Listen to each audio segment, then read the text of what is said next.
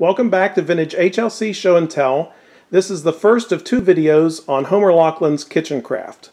Now, Kitchen Kraft was a line of kitchenware that was developed in April of 1937 and released just a few months later. So we'll start by looking at a trade advertisement from July 1937, and it says, presenting the new Kitchen Kraft oven serve.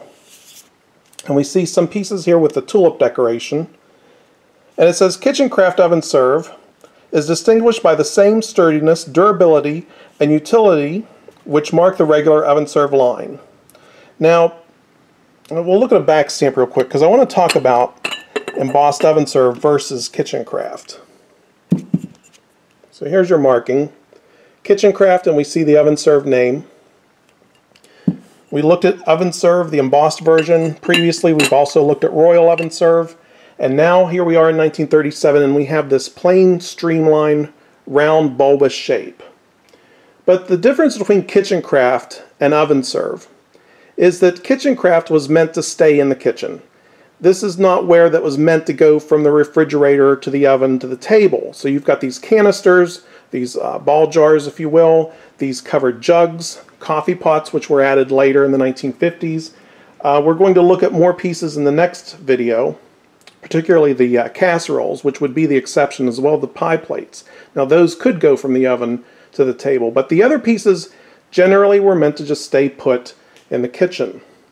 Another difference between Kitchen Kraft and oven serve is you have these clean surfaces.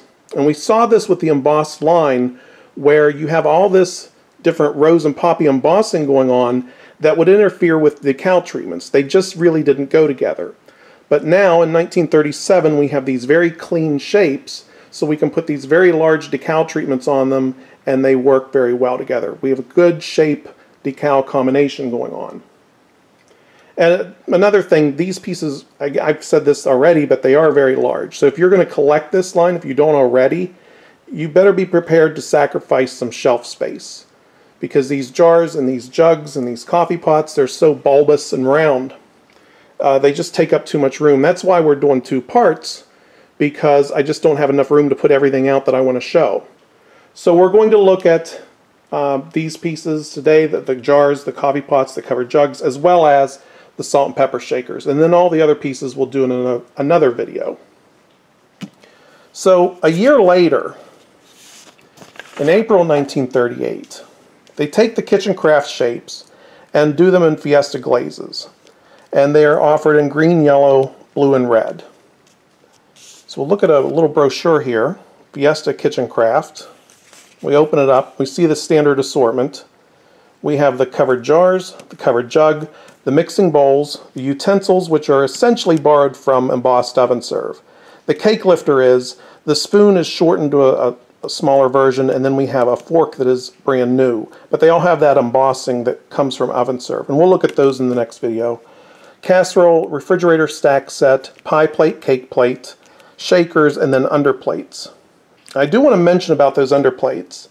Kitchen Kraft has their own plain round version, but for Fiesta Kitchen Kraft they use Fiesta plates, the 6-inch and 9-inch plates. And there's your prices. This is dated January 1st, 1938.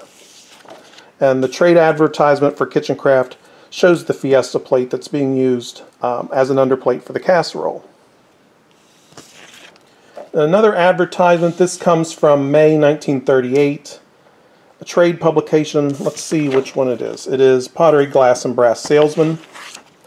And they're talking about the Mexicana treatment that was developed for Century. This is C228. They're saying that it was, let's see what it says. First exhibited last July, so that'd be July 1937. And we see the same treatment being used on Kitchen Kraft. So this is one of those decals that just really wouldn't work on embossed oven serve. Again, you have that interference between the embossing and the decal treatments. So we'll put these away and look at some of the different decals used on Kitchen Kraft.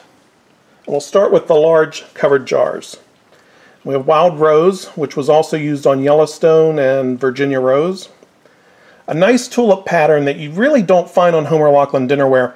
You're more likely to find this on Hall China. Starflower, which was made originally for eggshell nautilus, Here we see it on Kitchen Kraft with its green trim.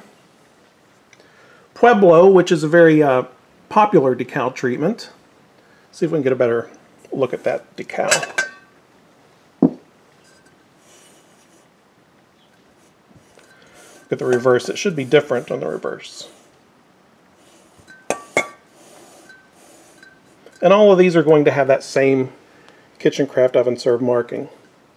I should say most of them, because by the time you get to the late 1950s, they start using a general Homer Laughlin mark instead of Kitchen Kraft.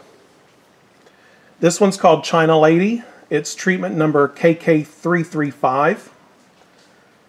This is Dollhouse, which was developed for swing eggshell. You kind of have to look at the bottom to see the dollhouse. There it is.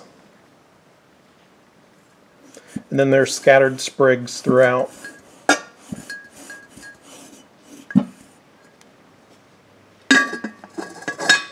And Petit Point Rose. This one is KK311. This decal was developed for Coronet. It was used on Virginia Rose and a host of other shapes. Then we have the medium jars. This one, Huxford's called in their book Shaggy Flower. This was one of the Harmony decals meant for the combination sets of Fiesta and Nautilus. This one is KK306. Tulip, we saw this in the advertisement, the debut advertisement from 1937. This is KK303. You will find every piece of Kitchen Kraft as well as some Royal Metal pieces or Royal Oven Serve pieces with this decal. It's pretty popular and pretty common. There's also a blue trim version. And then we have Deco Fruit.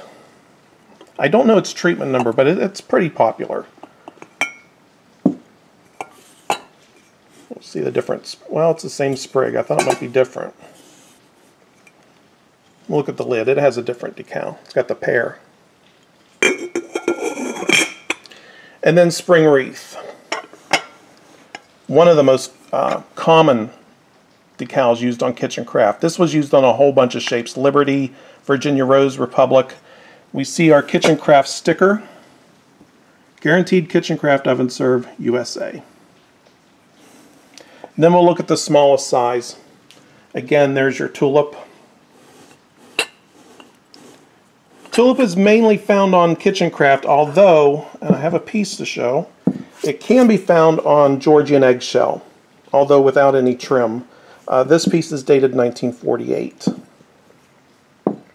And there's your Deco Fruit again on the small size jar. Next we have the covered jugs.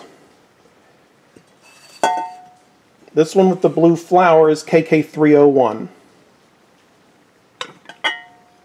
There's your lid detail.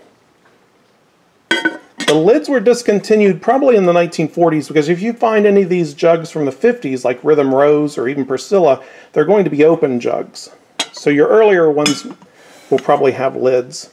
We see Petit Point Rose again, covered jug. And then here's an open jug. Same size, it just doesn't have a lid. This is Priscilla. Should have a Household Institute stamp. There we go. Household Institute Priscilla Ovenware. There's a corresponding line of dinnerware.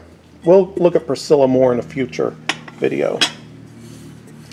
And then here's one with a nice decal, Mums, with this pink spray trim going on. Kitchen Kraft Oven Serve. Teapots or coffee pots were added in 1951. So all the other Kitchen Kraft pieces were made by Frederick Reed. This one would have been done while Don Schreckengoss was art director at Homer Laughlin. And we see two different forms of Rhythm Rose. Very common decal, used by a lot of different potteries.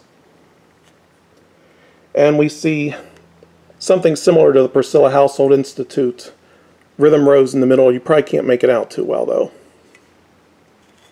And there's the 3 sprig version versus the 1 large sprig.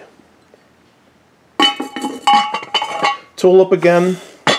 This pattern was in that 1937 trade journal, and here it is all the way into 1951. And we have a couple more decaled coffee pots. Then we'll look at a couple shakers.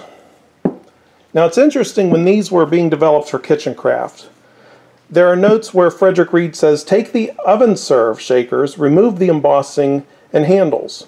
So I've never been able to find any of this style shaker with embossing on it, the rose and poppy embossing with handles. So I imagine there must be some prototypes out there somewhere, but it's something to look for. So we have the salt and pepper shakers, Mexicana with blue trim. There's our Deco Fruit. And Rose and Poppy for Colgate. I've said this before, we'll look at Rose and Poppy, this particular decal treatment, in the future because it was used on so many different shapes for a very long time. Now, one more thing about KitchenCraft, that it was made into the 1960s. However, by the time you get to the 1960s, you're dealing with a very utilitarian assortment. So you've got your mixing bowls, you've got a pie plate. That's going to be about it. Maybe the open jug. Everything else, like these shakers and the ball jars and the coffee pots, they're pretty much discontinued. So we have a piece here. This is KK308, very long-running treatment. And we have a general Homer Laughlin back stamp. By this time, they are no longer using the KitchenCraft oven served marking. And this is dated 1967. So this is 30 years after its introduction.